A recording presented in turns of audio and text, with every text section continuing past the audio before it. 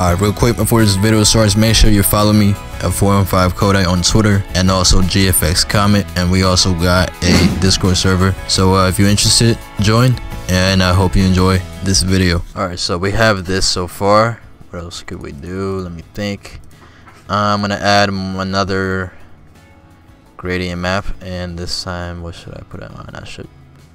I'm gonna try soft lights, and I have a bunch of gradients to choose from. Okay, let me choose some. I think this one looks pretty good. This CPN cyan one, this one right here.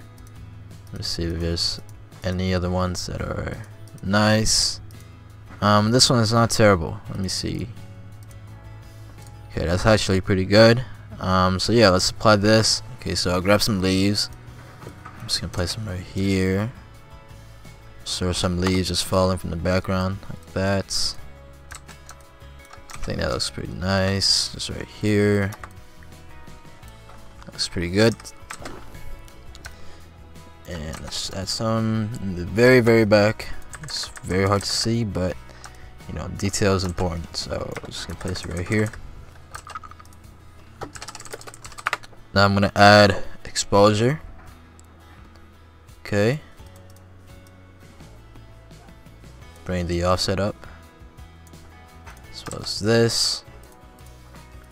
Alright, and I'm gonna mess with the curves a little bit more. This time I'm just going to play around with the colors.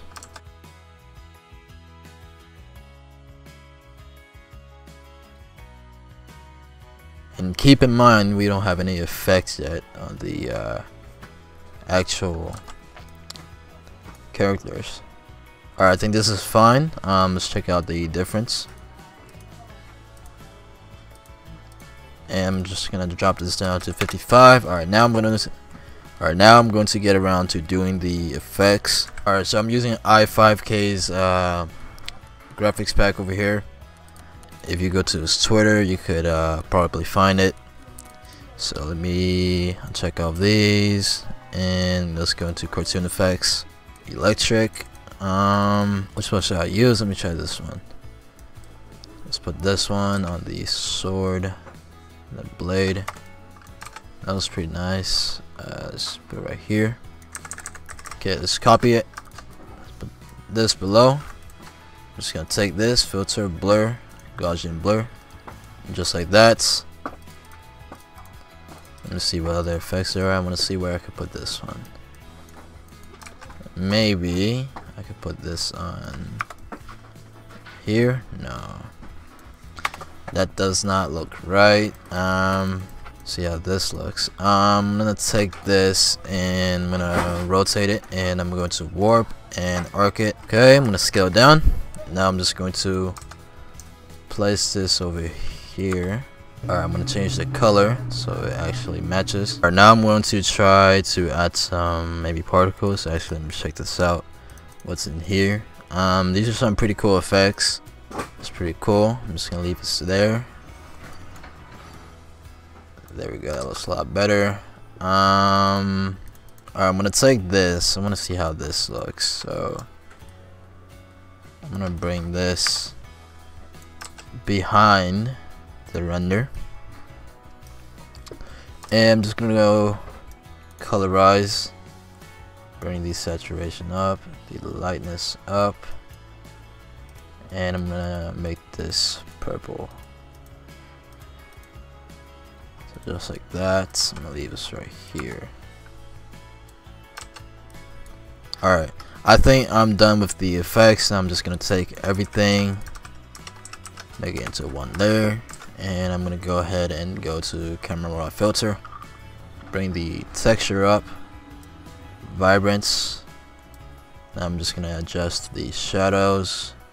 I don't want to have too much contrast, so I'm just gonna play around with these until I get something that I like.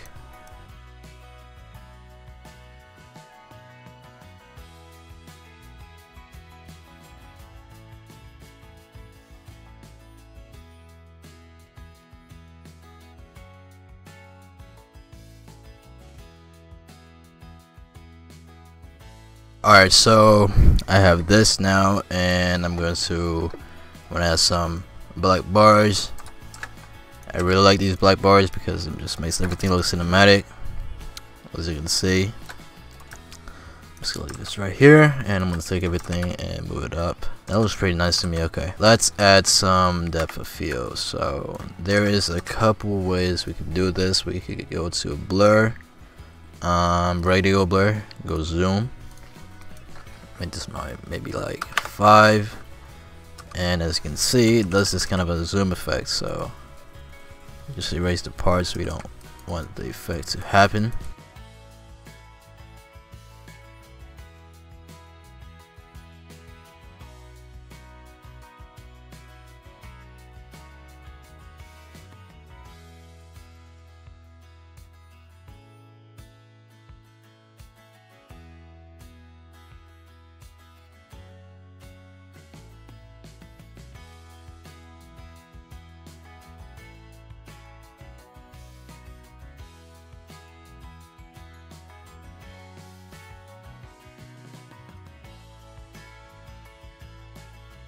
And I think we are pretty much done.